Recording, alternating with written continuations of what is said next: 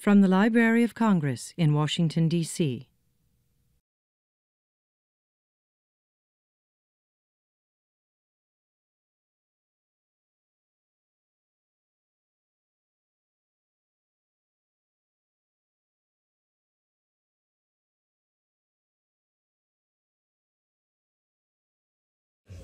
Good evening, everybody. Hi, my name is David Plylar. It's a great pleasure to see you all here. I'm a music specialist at the Library of Congress. I'm also a composer and a pianist, so that's my background. My biggest regret of the evening, and I hope it remains as such, is my inability to come up with a really catchy title for this talk. Motive cello. Does anybody have an idea what that might be referring to? I'll give you a clue. We're in the Jefferson Building. Thank you. Okay, so it is supposed to be a Monticello reference, but I fell very short on this one, so I apologize in advance.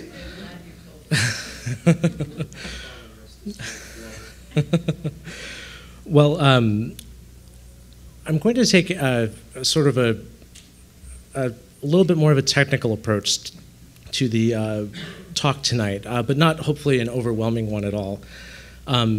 We have three really interesting and quite divergent types of pieces that are going to be performed tonight, and you're in for a real treat with some great performers.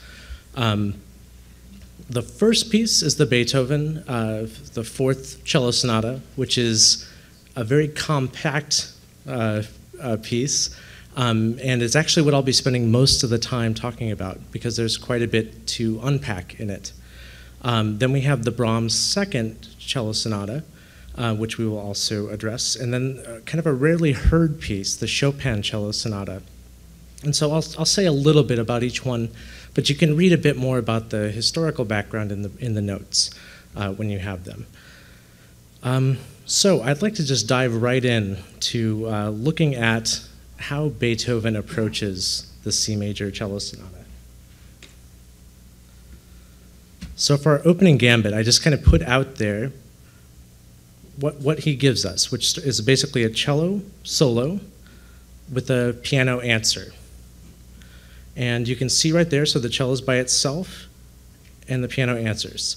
There are certain types of relationships in here that are what you'd say absolutely characteristic of Beethoven. And in fact, if you look at his earliest works, I'm thinking in particular of the Opus 2, number 1 piano sonata, the F minor, you can see the same exact things happening in those early works up to this work, which was composed in about 1815. The approaches I'll make a little bit clearer, but I just want to, before I go into the analytical part of it, I just want to say that these are just options of how to look at this music. This is not the way, or I'm not trying to dictate a particular stance on it. It's just one way that I'm putting out there. So it helps me to get to know the music a bit better. So we'll take a closer look at a few of these ideas. There are certain ideas that come back again and again throughout this sonata. I've labeled them A, B, and C. Those are the big ones. And then A.1 and B.1. Those are kind of subsidiary ideas that are contained. A.1 is within A, and B.1 is within B. And the N, that stands for neighbor. And that will have those notes get along well. So that relationship will come into play a bit later. But these are things that we can hear very clearly. Once A is a descending scale, B has basically outlines a triad. And by the way, this is in a tenor clef. So that first note is a C, if you're not familiar with that clef. B outlines a major triad. And then C is just kind of a following figure that keeps coming back. And it's melodically very clear when you hear it. So let's look at this by extension into the piano part as well. That top part is what you just saw in the last slide. But then we have some different things happening already, some manipulations happening to the music in the piano part. And I know that the way that I have labeled it might kind of obscure it a bit, but all I really mean to say is, for instance, we have on the top in the center, and the first thing you see in the right hand of the piano part is A.1I. And all I mean by that is that little tidbit that we have up here in the cello line of A.1, it's inverted, it's upside down. So Beethoven starts with that little idea. I didn't call it A because he doesn't go to the E. So that's why I call it A.1I. Again, there's not going to be a quiz on this or anything, but this is just to give you a sense of this. We have C is echoing what we just heard in the cello. We have an echo of that in the piano right after we hear it in the cello. So it creates a very clear sonic relationship between those two ideas. We have another neighbor tone. We have B.1 that's augmented, inverted, and references the rhythm. And this is the B.1A, which is basically B.1 stretched out a little bit and creating a different type of rhythm. And so why do I mention these things here? Why are these variations already here? If you were just to repeat the same thing over and over again, we wouldn't have the most interesting piece of music. It might be a great piece of music, but for Beethoven, he really is all about the process of development. And he tends to do that right away. And so that development process can be quite simple in its local levels. Like, there's not something crazy, difficult to understand manipulations. You're just turning something upside down or stretching it out. But in total, when they're put together, it can become quite complicated. And when it's done well, then you have a piece that you enjoy listening to, which is what I think Beethoven achieved, which is why we're hearing it tonight, and the artists have chosen it. So we'll move on. Now, what I just said, I'm going to take back one thing I just said, which is that he can't repeat something without it being interesting. Well, of course, that's not true, because he does it right away in the same exact piece that I'm referencing.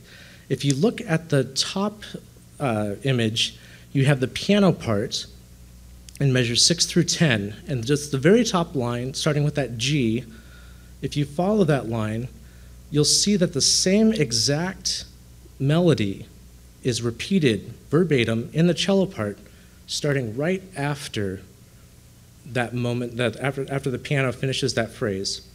So that's starting again, it's in the tenor clef. I probably should have just put it in the treble clef, but that starts on a G, and it's the same thing, just an octave lower.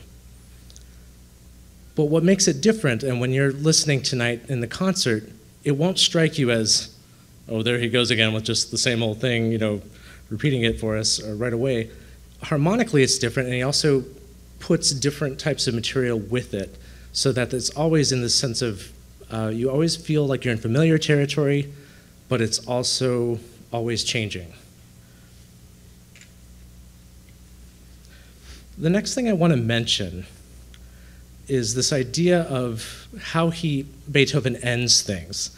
And I call these termination clauses. Trying to be cute, I guess. But what we find is that this is just the right-hand part of the piano that we just saw. He has these little figures that kind of go around a note. In this case, that first one marked X, it's going around F. And then the second one marked X, it's going around C. So that last one, it's BDC.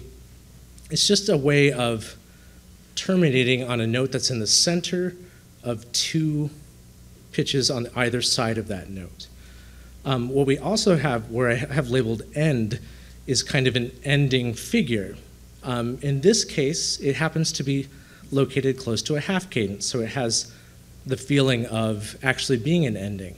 But what Beethoven does is he starts to play with those expectations and truncate the length of the phrases between these examples of these end-type phrases. So here we have, just a little bit later, this is measures 14 through 16. We see that same basic, you don't even have to know the pitches, you can just follow the contours of the notes where it's marked end, end, and an end. Not end, but end. And those ones, you can see that they start to become stacked right next to each other. So they no longer have that termination feature to them. They've been reinterpreted and they have more of a kind of thematic motto-like quality to them. I won't have time to go into this today, but this has actually a big effect on the entire piece. But what I'll mention about it is that Beethoven destabilizes where the end of a phrase is to the point where where we would expect a final cadence doesn't occur in that proper spot until the very end of the piece. About the last 5 or 6 measures, he finally gets it back in sync in the right way. So that's something to listen for. I don't know how audible it is. Depends on how familiar you are with the piece, but it's one of those things that he's playing with, definitely, as he goes. You'll notice that I'm also including more of those neighbor tones. Those are those N, marked N, and also more of those X kind of figures.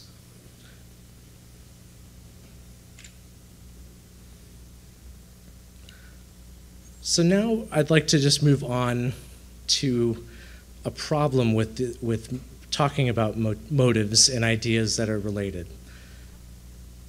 What exactly makes something related? If you have a scale and you have another, or a triad or something like that that you hear in all classical period music, is it something that you would feel comfortable with calling that a meaningful motive that has a lot of information in it?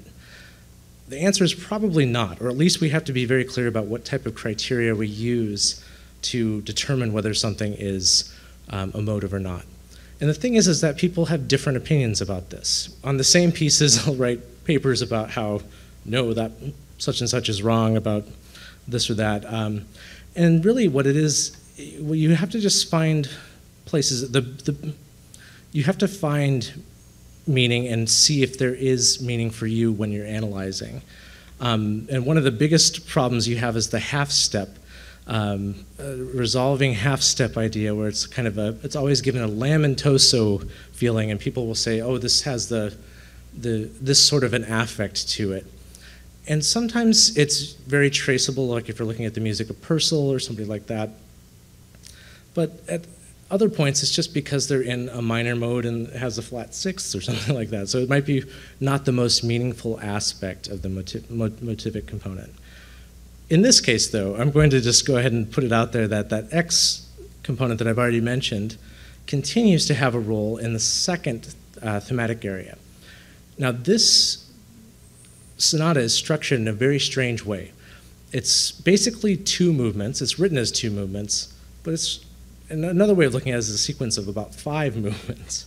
So it has an andante introduction, and then we get to a very fast, very different kind of music, and this is part of that right afterwards, but it's juxtaposed with it. So there's no break in the actual, there's no silence between these movements, so it's still part of movement 1. Then that goes for about a good 5 minutes. Then we have the first structural break where there's a double bar, and then we move to a slow movement, which allides to another reference to the beginning of the material, so it has 2 other different tempo areas, and then finally another fast area to finish it. So while on paper it looks like 2 movements, it really has these 5 main sections. In any case, what I'll also say about this is that these things that I've identified as X and Y, by the time we get to that referral back to the original material, Beethoven has combined them so that they are integrated in a compelling way. And you can argue about, there are certain aspects of Y in particular that would come up in lots of minor mode music, but there seems to be a deliberateness in what he's doing, to me at least. Going back to those neighbor tones, and I said that they would become more important later, we start to see this process of oscillation.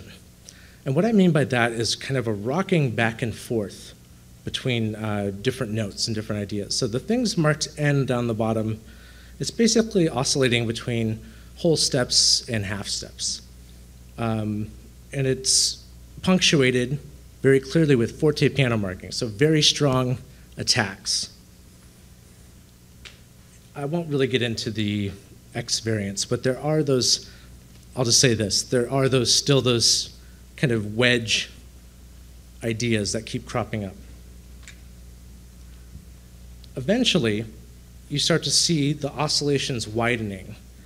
And you'll hear this. It's not just, in my head here. You'll hear this because he accents them, and it's a very distinct effect. There's like this moment where you feel like you're in a harmonic stasis, and before moving on. And so it's a really effective type of development of this neighbor tone idea over time. So it's not just melodic, it also has these sorts of harmonic effects as well.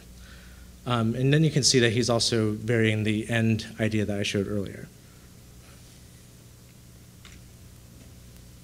So going back to our initial idea that I put up there, which was the opening cello solo.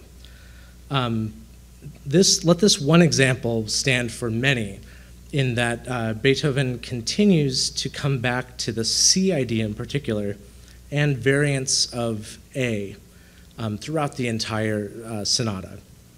And so this, for instance, this one is a secondary theme in the fast section down at the bottom. So it's no longer in that introduction. So it's in a different context, and it has a different meaning, but it's audible to the ear.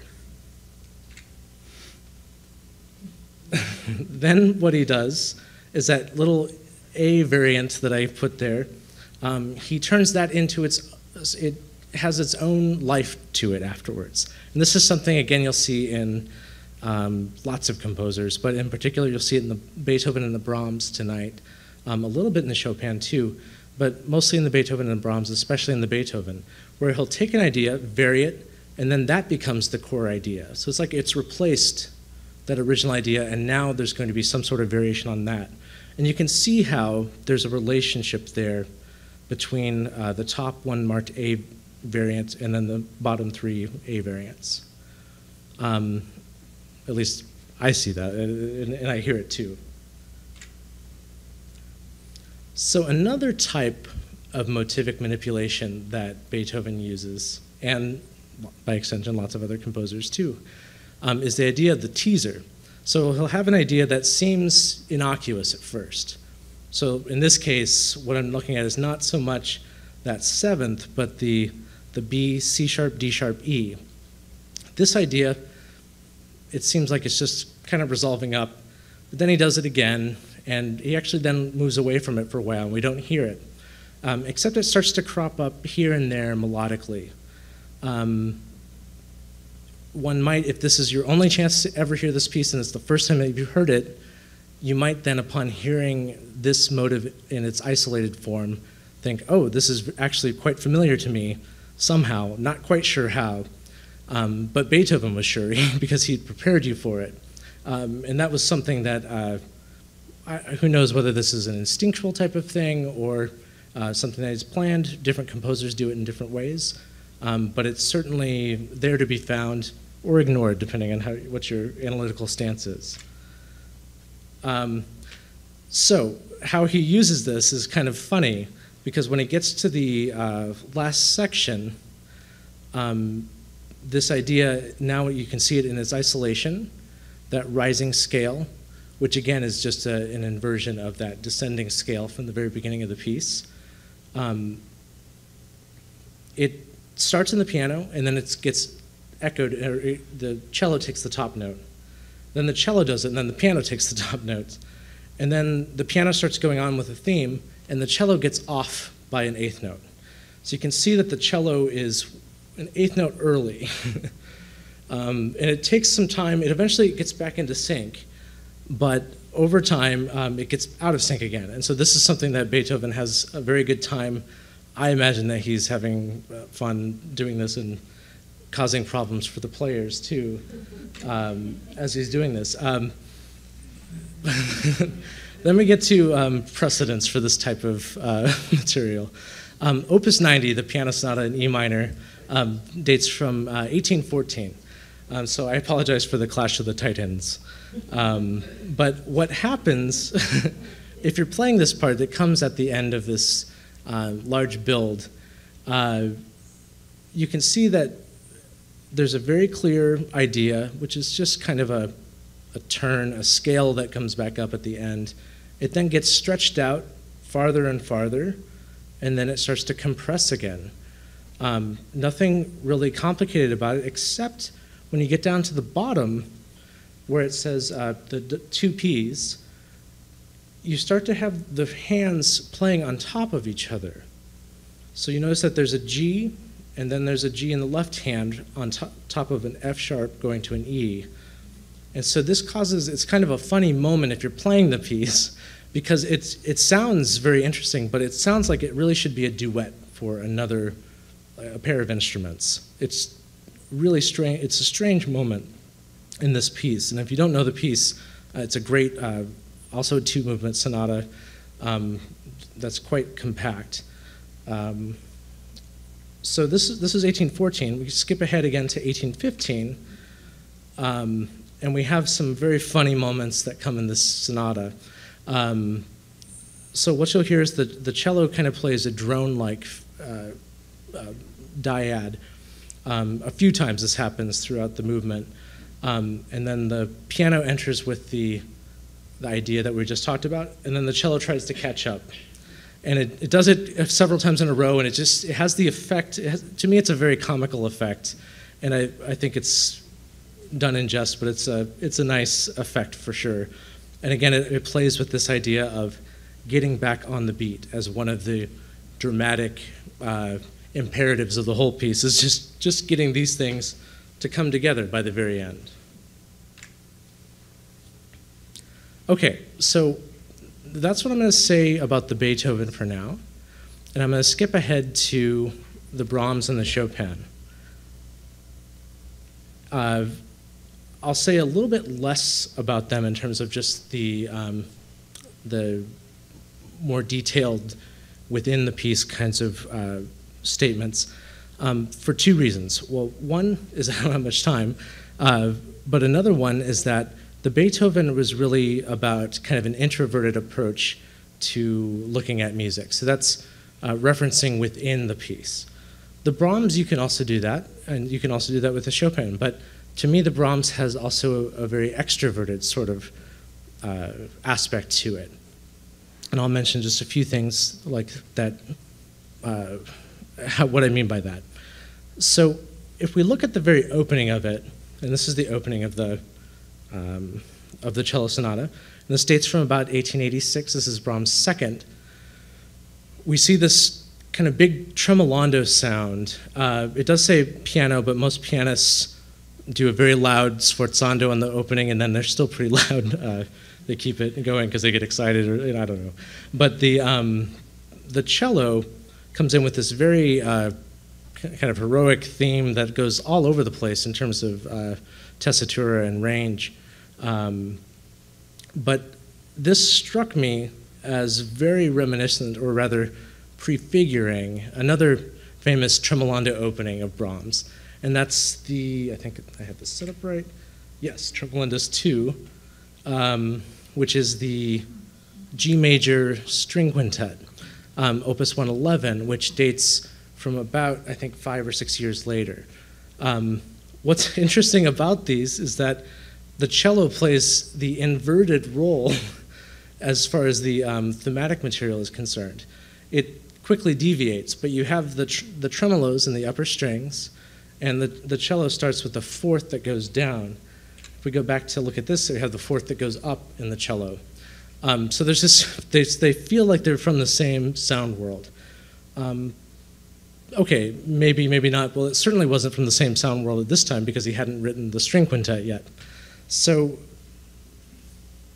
there are some other interesting references that Brahms is making, though, both to his own music and to the music of others.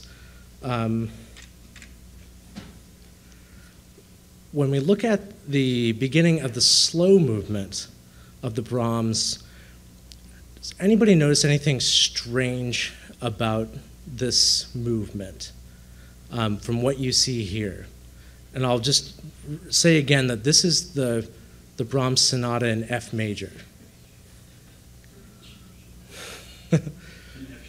Yes, thank you, yeah. So it's in F sharp, which is a little odd to say the least.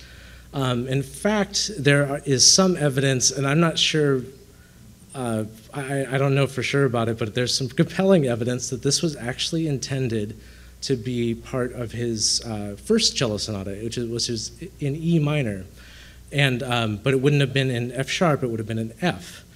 And the reason what's interesting about this is that there's a point in the middle of the movement where it goes into F minor.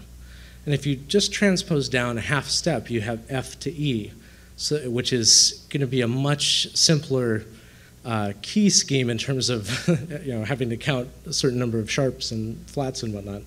But anyway, it's been posited, and there's some decent evidence for it, that this would have been potentially part of that earlier cello sonata, which was written about 20 years before the second cello sonata. But Brahms felt that it was overloaded, and that original one has, I think it's from 1865 or 66, has only 3 movements. So anyway, he uses it here, and he uses it to great effect, and it fits in with the rest of the piece, and there's all kinds of reasons why it's clear that it does, and so it's not that he just kind of transported it over and willy-nilly and just let it be. But what's interesting to me about this opening is that it feels like very much that it's referencing Beethoven, in particular early Beethoven, or at least a Beethovenian type of writing. And I'm speaking in particular of kind of a walking bass line. And so if we look at, say, the Piano Sonata in A major, the second Opus 2, number 2, the Largo movement, the second movement, you can see this same sort of bass line happening. With the Brahms, it becomes quite clear that there's a bit more of a condensed chromatic harmonic motion happening, but the Beethoven is also quite sophisticated if you listen to this movement.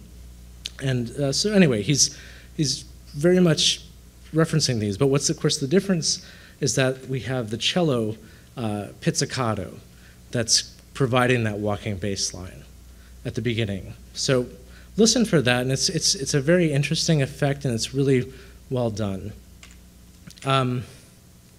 Yeah, okay, so this is one of my favorite moments of the piece. That's really the only reason I have a slide on it. But it is also an example of a type of voice exchange that Brahms will do, that very much like the Beethoven one that I showed before.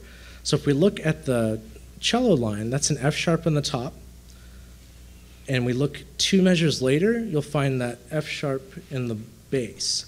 And you'll see the echo that it's happening, but it has a very different effect on our ears because the first one is entirely melodic. We hear it that way.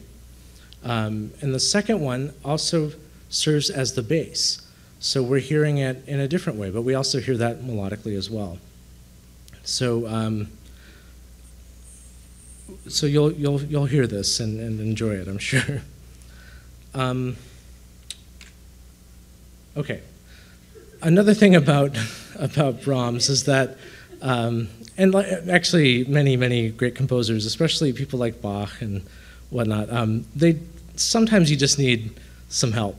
So it's usually okay if you're delving into your own works for that help, if you might think about it. So this is the opening of the final movement of Brahms' Third Symphony, Opus 90, which was written about 3 years prior to the composition of the cello sonata.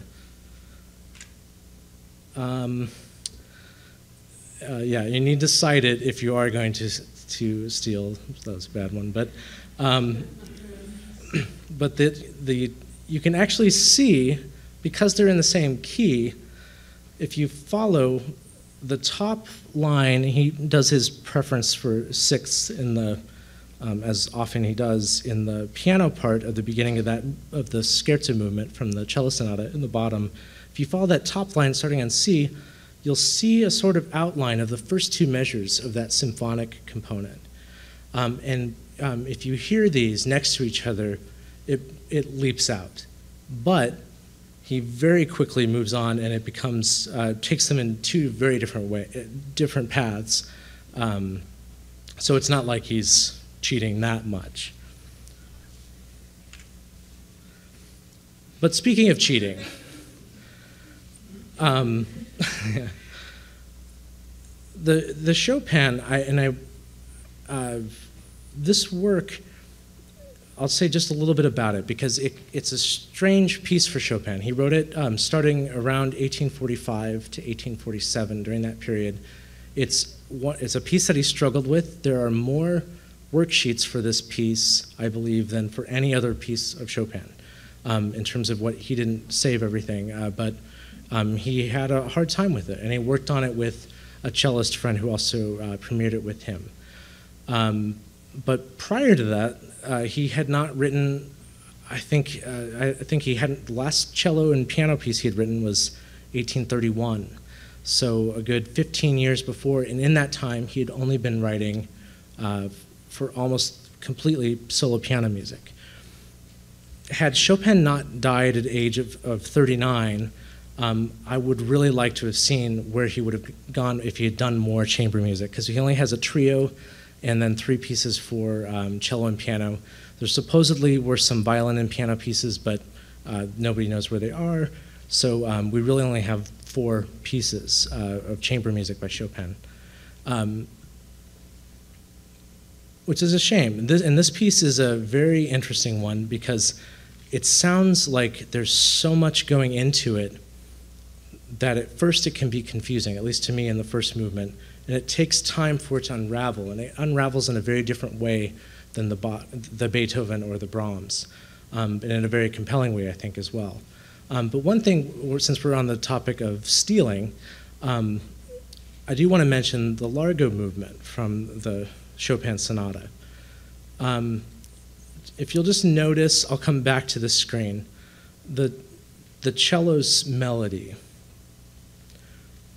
And just kind of let it sink in, and you'll hear it quite clearly in a little bit. Then compare that to,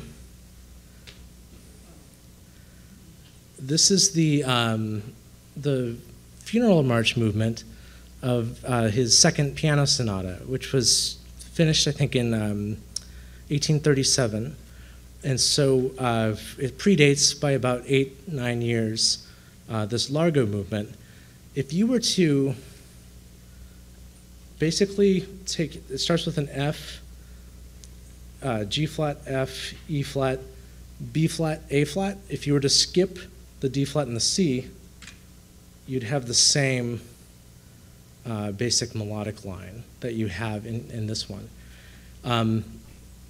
Hearing them next to each other will help to make that clear. But it's quite a different, ends up being a different harmonic context, and there's a bit more going on, but this is actually a much shorter movement. It's only about 3.5–4 minutes in the cello sonata versus the funeral march movement from the piano sonata, which is a full 8.5 to 9 minutes if you do the repeats.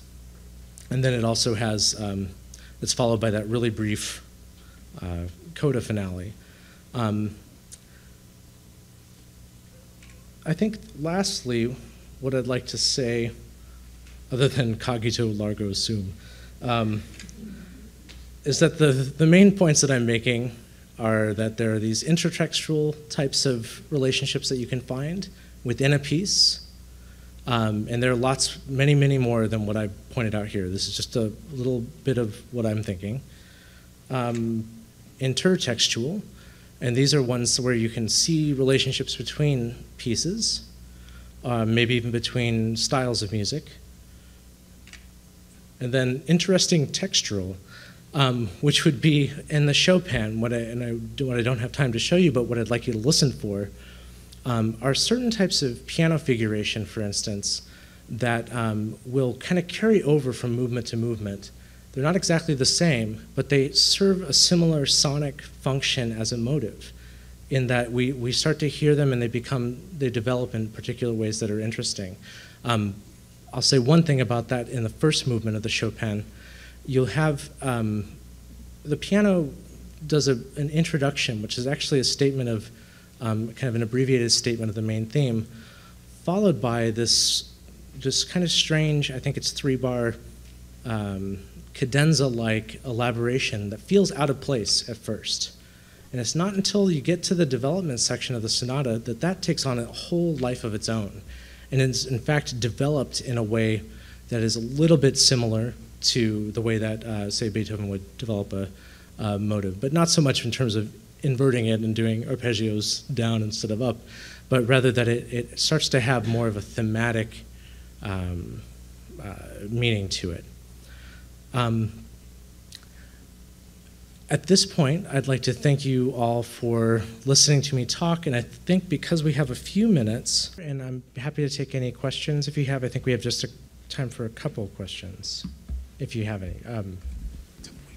Just one moment, if you can wait for the microphone, that way we can keep it. And hopefully I'll have an answer. But. Thanks. I always feel like I'm taking up for Brahms. But the stealing thing, don't you think, like, for example, the opening to his first cello sonata and the opening to his fourth symphony, you get the inversion of the triad. I mean, I think he gets into a certain world in these keys that I don't think is stealing as much as just his expression of that key. Those are the same keys, by the way, though. So it's E minor first cello sonata, E minor symphony, right. The fourth symphony. Yeah, and this is one of those things where it's a question of what you privilege as a meaningful motivic connection. Absolutely, it's debatable. I don't hear those as being as related as I do this scherzo movement to the, but again, it's a tenuous relationship. It's one that is going to come up time and again in many different contexts just because of the particular mode you're using, all those types of things. So it's a good point that it may not be meaningful. It may be just the analyst's choice to make it meaningful. The other thing is I read that, Beethoven's a very late piece of Beethoven, the sonata. It's a late work. So at this point, he's throwing out sonata form, which he, for early works, he's working with sonata form a la Haydn and Mozart. And by this time, he's throwing it out pretty much entirely. So I read this actually in a preface to a score just today, that he's just right now just saying what he's got to say and getting out. See, I would disagree with the idea of it being thrown out necessarily. I think what's happening is he's taken from it what he needs, and and I think the thing to remember with forms is that people don't. Most composers that I know, and I think composers in this common practice time wouldn't sit down with like a form that they would a template that they would then fill out and meet certain expectations, with the exceptions of certain types of harmonicals that they might have. But you find that changing from very early on. It's quite fluid, especially in Beethoven. But he's still working broke it up with the Eroica. And yeah, he's still working within the realm of sonata forms, though, in the piece that we're looking at tonight too. It just depends on. It's just a more fluid sense of it, especially like I mentioned at the beginning, that we now have this kind of 5-movement kind of strangeness. Like, for instance, if you look at the Brahms, I'm trying to think of another 5-movement structure, even though it's 2 movements, Brahms Opus 5, the third piano sonata, that piece is in 5 movements, and it has this what's called a Rückblick, look back kind of movement that is the penultimate movement before the finale. To me, I hadn't thought of this until just now, but to me it's kind of a clear relationship to the penultimate Andante reference in the C major Beethoven sonata, because he's looking back to the beginning, but actually in a more direct way. So, the movements themselves might not be characterizing sonata. The fast movements do have a sonata characteristics, but these other components, the slow introductions and things like that are added, do have this take on a different import. Definitely. So yeah, I think it's just one of those fluid things. So sure, if we can.